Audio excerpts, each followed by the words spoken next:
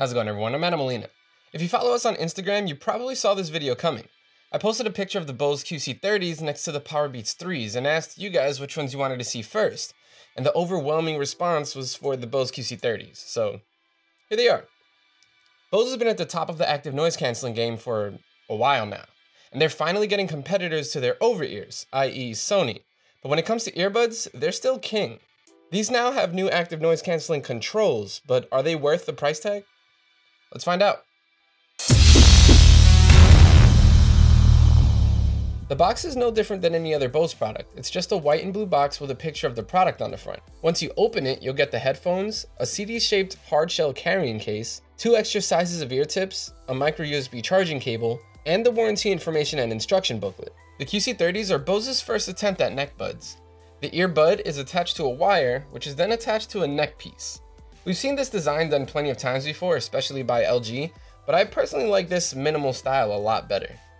They have a minimal look to them that reminds me of a mix between the sturdy LG tones and something like the Soul Republic shadows. On the inside of the neckband, you'll find a single raised button and 2 small LED indicator lights for battery and Bluetooth pairing. The rest of the soft plastic build is bare with only a small Bose logo on the end, which I'm okay with.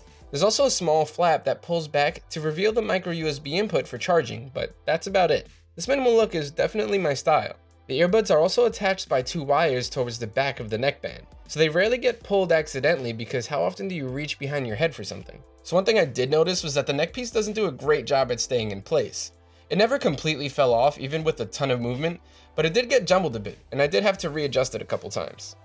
On the wire connecting the right earbud is where you'll find a small control module with a surprising amount of functionality. Like other Bose wires, there's 3 buttons that let you control playback and a mic for phone calls. What you won't find on other wires are the 2 buttons on the side of the control module. These 2 buttons let you adjust the amount of noise canceling, which is kind of great. If you're in a coffee shop and need to really drown out everything going on around you, you can do that, and I have. And then if you're on the train and need to be aware of the announcements, you can lower the ANC to hear what's going on, which I've also done. As far as fit goes, these use Bose's signature stay here tips, which fit my ear perfectly, but your mileage may vary. Of course, Bose does include 2 extra sizes to help you get the perfect fit, but if none of them work, it's going to be hard finding third-party tips to fit these. As far as Bluetooth strength goes, I did have more issues with these than I do with other Bluetooth headphones. Even when my phone was just in my pocket or within arm's reach on my desk, music stuttered maybe once every 5 or 10 minutes, which is way too often for me, especially when I'm that close. If my phone is in my pocket, it kind of skips, and if I go more than 20 feet away, the music starts to skip slightly too. It's not enough to ruin the song, but it was annoying enough for me to reconnect it to see if that would fix the issue. It didn't. Luckily, these do have NFC, so pairing is easy, but playback still seems to be a little rough around the edges. The single button on the inside acts as both the power button and the Bluetooth pairing button. For most of the functionality, you're going to have to reach for the control module on the cable. Here, you'll find the volume up and down buttons, sandwiching a multifunction button in between them. By tapping the multifunction button once, you can pause or play music and answer phone calls. Double tapping will skip to the next song, while triple tapping returns to a previous song. Holding down the button will also activate the voice assistant on your phone. You can also use the Bose Connect app to do all of this, and even get some extra functionality. Rather than adjusting noise canceling on the headphones, you can do this in the app. You can also name your device, and using the music share feature, stream your music to another pair of Bose headphones, so you and a friend can listen to the same thing.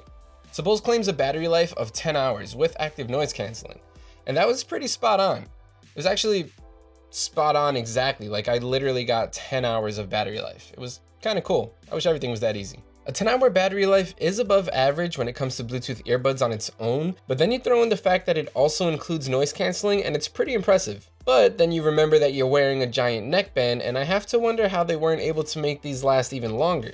Don't get me wrong, 10 hours is fine for average use, I guess, but if you're getting on a long flight, these might not make it through the entire flight. I just don't see why they couldn't fit more battery in the neckband and make these last like 20 hours. Bose is known for their active noise canceling, and these are no exception. Though the strength of the noise canceling is still really good, I did find that the previous QC20s were slightly stronger. But that said, the ability to manually adjust the amount of noise canceling, hence the name QuietControl, is well worth the drop off in my opinion. As is the case with most of Bose products, there's a heavy emphasis on the low end here. Maybe not as much as someone like Beats, but it's enough to make it noticeable on first listen. That said, it's not overbearing, so if you like a certain amount of bump to your music, these might just do you justice. The bass in Something About Us by Daft Punk Doesn't make your head rattle by any means, but you'll definitely feel it in your ears. Mids sound good in most songs, but I did find that there was a little too much on vocals, which kept them from sounding great. In the song Nights by Frank Ocean, his vocals cut through the guitar and background elements rather than just floating over them. The highs were rolled off a good amount, and there isn't any harshness to speak of, which is what you'd expect from a giant company like Bose. Of course, there isn't a ton of detail here, but unless you really know what to look for anyway, you probably won't miss it. It's still a fairly full sound. So overall, I think Bose was just slightly off the mark with the QuietControl 30s. There are just enough cons to make you really question whether these are worth a $299 price tag. On one hand, I do really like the design, and the Stay Here Plus tips definitely stay in my ears. But on the other hand, I had issues with music playback even when the phone was within arm's reach. Again, on one hand, the active noise cancelling is still top notch, and the ability to manually adjust the strength is actually a feature I find really useful. But on the other hand, the neckband is easily disheveled and requires repositioning throughout the day. Then you throw in the $300 price tag and just a decent 10-hour battery life, and it's really hard to recommend these unless you have money to blow. If you want the famous active noise cancelling that Bose provides in a wireless earbud fashion, then there's really no other option. But for me, I'm sticking with the QC20s, just because I could still plug them in and use them as headphones when they die, and the active noise cancelling lasts just a little bit longer. We're giving the Bose QuietControl 30s a 7.6 out of 10. And that pretty much does it for our review of the Bose QC30s. Thanks for watching. If you want to know more about these headphones or any of the other products we review, make sure to check out SoundGuys.com. While you're here, subscribe to the YouTube channel if you haven't already, and sign up to our monthly newsletter so you can stay up to date with all the news, reviews, and audio news here at SoundGuys. All of that information can be found down in the description below. I'm Adam Molina. I'll see you later.